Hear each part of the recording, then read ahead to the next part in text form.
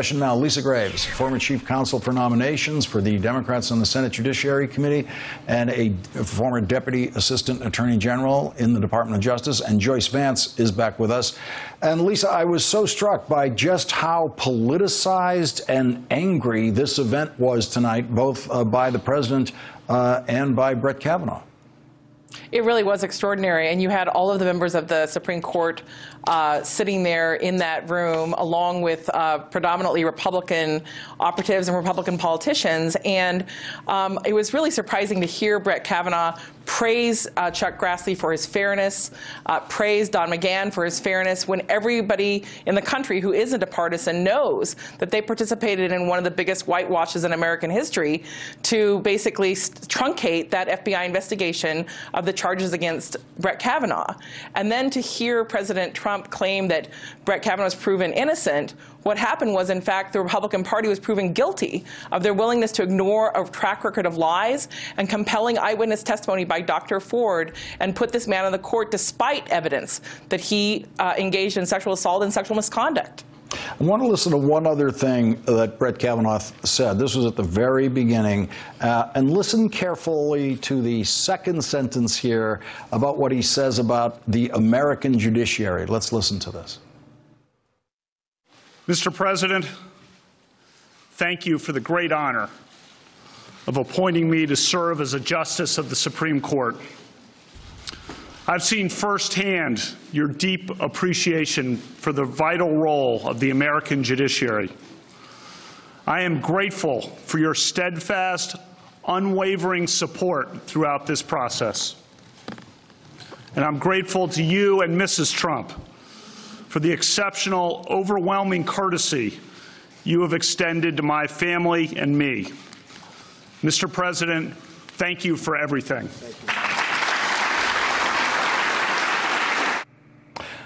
Joyce Vance, he tells a lie in his second sentence of thanking Donald Trump, saying, I've seen firsthand your deep appreciation for the vital role of the American judiciary.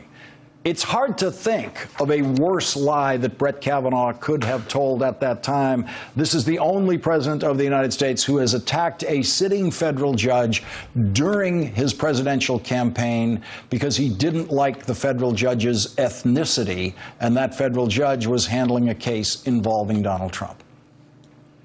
Kavanaugh, on the one hand, points out that an independent federal judiciary is a crown jewel in our system of government, and then makes this regrettable comment that it's really hard to understand. You know, the incident where now President Trump criticized Judge Curiel, who's of Mexican heritage, was such an important moment where everyone should have come to the judge's defense and condemned Trump's comments.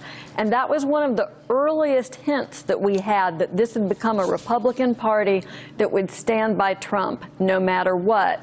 And now it turns out that the no matter what is severe, heavy damage to that independent judiciary that newly sworn-in Justice Kavanaugh, on the one hand, points out is so critical to our way of life, but at the same time seems willing to permit it to be denigrated and to really mischaracterize the president, who has been in no way a supporter of the rule of law or the judiciary. And Lisa, Brett Kavanaugh there very strongly thanking the president for, quote, his steadfast and unwavering support throughout this process. Supreme Court justices never have to thank a president for that after confirmation, because they never have confirmations that are this difficult. And even Clarence Thomas, after something comparable, did not say that to the president of the United States, did not make any hint that it was a difficult process that he went through and the president needed to hang tough on him. But that, in that statement, Brett Kavanaugh owns every lie that Donald Trump told on his behalf during this confirmation process when he was out there talking to the press.